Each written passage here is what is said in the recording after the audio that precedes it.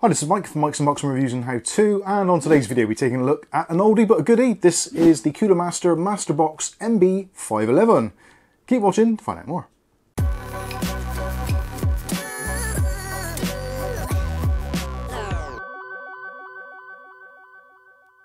Okay, so in today's video we're taking a look at the Masterbox MB511. This is in the red version. There's actually a few versions of this case available on the market, but at the time of recording, this one is possibly one of the cheapest ATX format cases in the UK right now. It actually is a pretty decent case.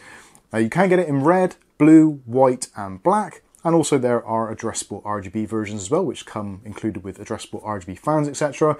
But with all of those things included, you're looking at somewhere nearly £100 in some places for this case.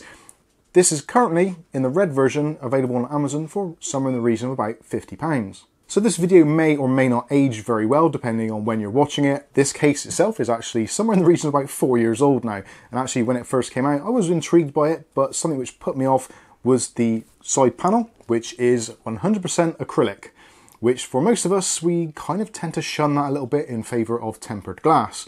But with things as they are, money being tight and there not being a great deal of flexibility on the market and prices being absolutely ludicrous, I thought it was time to give this one a little look. So today we're going to go through, do a teardown of the case, go through all the pros and cons, and there will be a follow-up video with a build going into this. I'm not entirely sure what as of yet. I'm still slightly put off by the side panel being plastic. I'm guessing it may put off some potential buyers, but let me know what you think in the comments section below. But with that said, let's get on with it.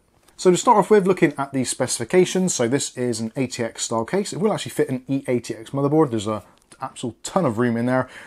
Up front, you have got this nice mesh finish on the front, and the mesh itself is actually a very tight mesh. So although it looks like it's going to be great for airflow, it's not going to be a very high airflow, but it certainly will let airflow. But the benefit of this tight mesh is dust filtration, and that goes for the side panels as well. You've got removable side panels there, which have got the accent color of red. Those on the other case model, so if you get the black version, those will be blacked out, etc, etc. You get the general idea.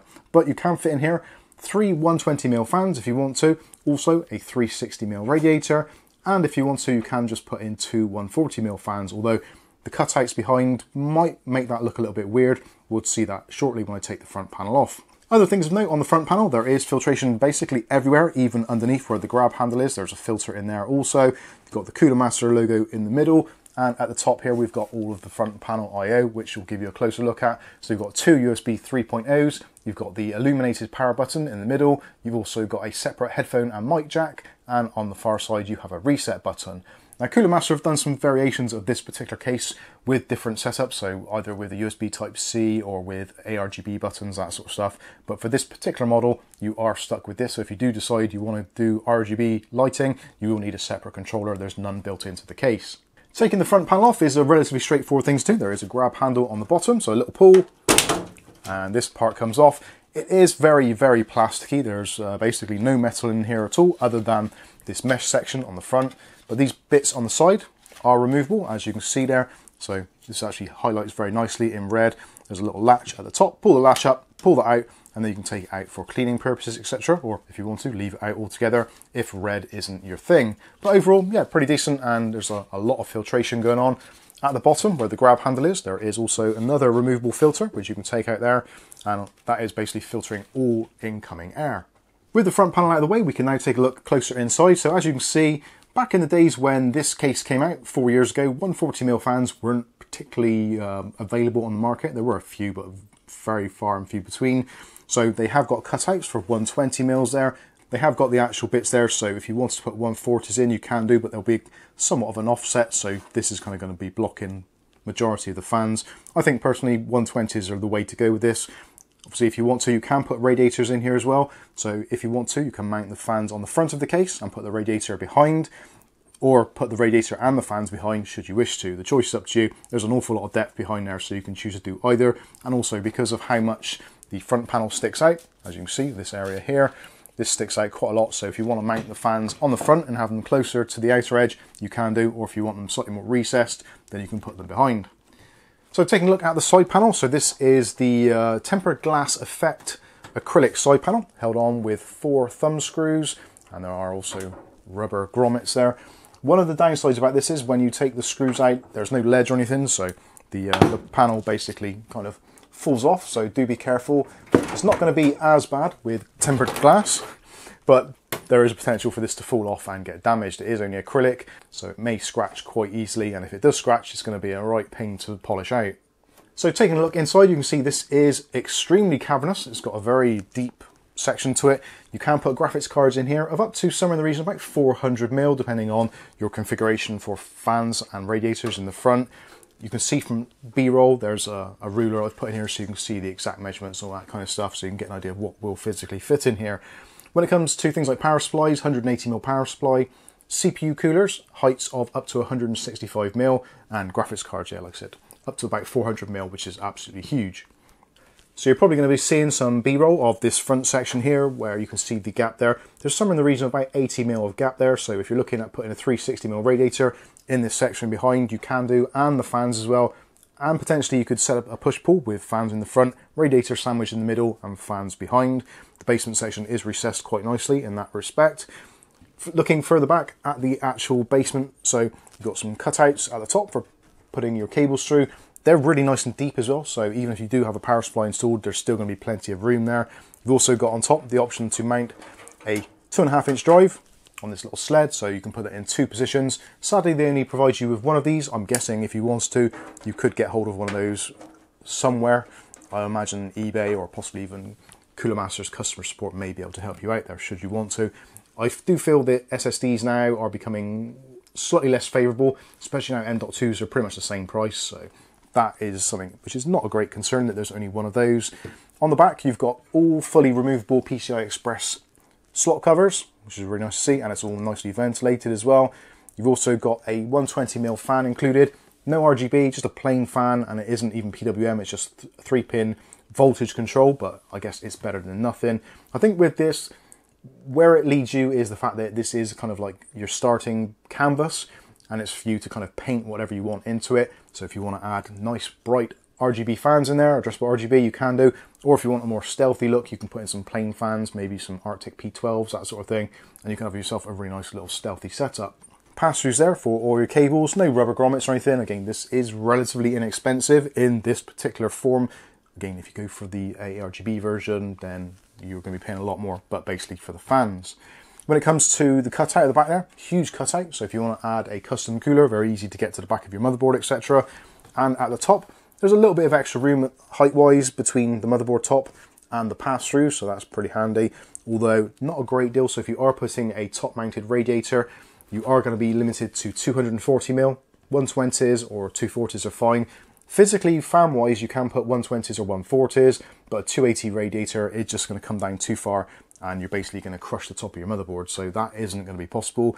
And having said that, even with a 240mm rad, even though it is slightly offset, you are going to be looking at possibly hindering your VRMs or potentially your RGB RAM if you have RGB RAM installed.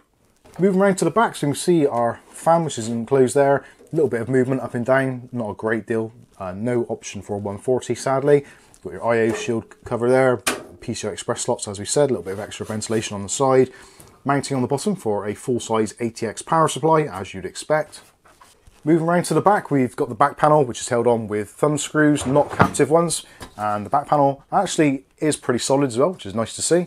And then we can take a look inside the back panel. So as we said, massive cutout there for getting access to your CPU cooler back parts, that sort of stuff. We've also got some rubber grommets which fit into this section here. So this is for mounting 2.5-inch drives again, either SSDs or mechanical drives. Nice that there's rubber grommets. I've actually pushed those through. You'll probably see for some B-roll, they do come included in the accessories bag. But I've pushed them through so you can kind of work out where they go. We've also got loads of tie-down points for cable ties, etc. And speaking of which, actually in the box, you get about 10 cable ties, which is awesome. You also get a proper manual to tell you how it all goes together and what screws fit where. And also you get a bag of accessories, screws, pass-throughs, all that kind of stuff. So all of that is included as well. Back to the case, again, loads of pass-throughs for EPS connectors at the top there, nice and easy to get to. Full-size basement for power supply and also rubber grommets as well to absorb any noise from power supplies that you're installing. We've also got a hard drive cage section here, so 2 cages in there, And both of these, this is a bit of a blast from the past, so you press this in and you can extend it out, put your drive in, and then clasp it back together. That holds the drive in place. Or there's screw holes, and also if you're using a 2.5-inch drive, you can screw through the bottom. 2 of those included. The drive cage itself has got a couple of screws on it, but it isn't actually removable. It is riveted in place, so unfortunately not a great deal you can do with that, but it is spaced back far enough, again, in line with the basement section, so if you are putting a larger radiator in there, it isn't going to be too much of a problem. When it comes to connectivity, usual kind of deal, so you've got 2 USB 3.0s, nicely blacked out. We've also got a HD audio, not quite so blacked out, and there are the usual front panel I/O connections for power switch, reset switch, hard drive LED and power LED. Moving down to the bottom, usual kind of a deal here, so we've got one of these flimsy filters which just slots in or slots out, hexagonal mesh on the bottom, which is always nice to see. Here you can see there is 2 screws there for the hard drive cage, but it's riveted on that side, so kind of pointless really, but I guess if you wanted to, you could drill out the rivets to remove it. A little bit of a pain, but potentially it is possible. Rubberized feet on the bottom as well, which is always nice to see, and that is pretty much it for the bottom. Moving back to the top, so you can see our exposed I/O, so the I/O is actually captive into the case, so when you take off the front panel you don't have to worry about the wiring, which is always a good thing. And on the top you've got a full width filter on there, which is magnetic and removable, as you'd expect these days. And you can see here we've got this nice hexagonal mesh again, which follows through. You also got mounting areas for 120 fans, or 140s if you want to take it a bit wider. Again, if you're putting a radiator in here, 240 is the most I would recommend. And there we go, we've got it put back together. I haven't put the acrylic on the side because well, it's just acrylic and it drives me nuts. It's a real shame. This case would be kind of almost perfect if it had a glass side panel rather than that acrylic one. For £50, I think they've got a cracking deal, and especially in the economic climate that we find ourselves in currently. The design is a little bit dated, I feel, because of these kind of swept back sections here. It's kind of very much of its time. But overall, I think it's actually a really nice looking case. Coolermaster did actually a cracking job with this. They've pretty much ticked all the boxes.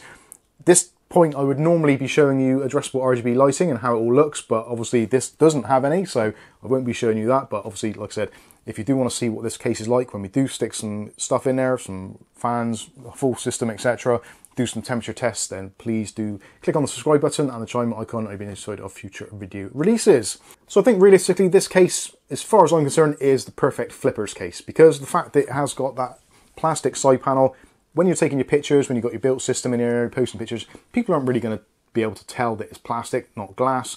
And by the time they come around, have a look at the PC, see it all running, etc., they're probably not going to care less because it's going to look nice and it's going to be at a decent price because you've saved a few quid on the case itself. So I think for me, definitely, in terms of this case, if you're looking to build a cheap system and flip it on, then I think this ticks a lot of boxes. If you're looking at it to keep for long term, I do feel that the side panel, the acrylic, is going to chip and crack and get all those kind of micro scratches. I know this because we've previously done the Q300L and the Masterbox Lite 3.1, both which had acrylic panels, and they are eventually a pain in the backside unless you take particular care of them or just leave the protective sleeve on them, which looks a little bit naff. But anyway, like I said, let me know what you think about this one in the comment section. But for now, I've been Mike. This is Mike's Unboxing Reviews and How To, and hopefully we'll catch you in the very next video.